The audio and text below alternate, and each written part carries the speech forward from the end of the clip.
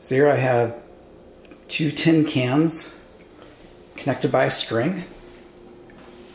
On the transmitter side, I have an A-Tiny 2313, and I've got a speaker in there.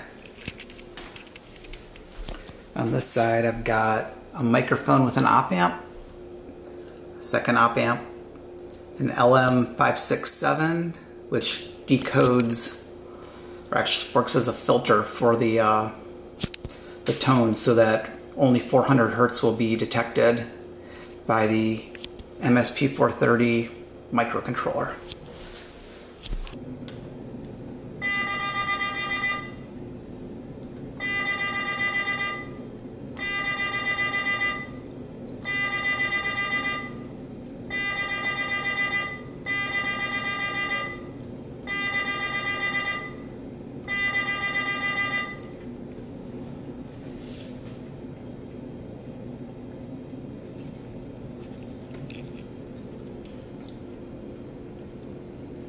So to prove that this is actually working, I loosened the cans.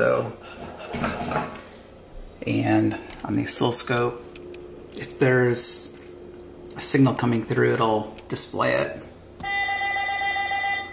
So there's nothing on the screen and nothing on the oscilloscope.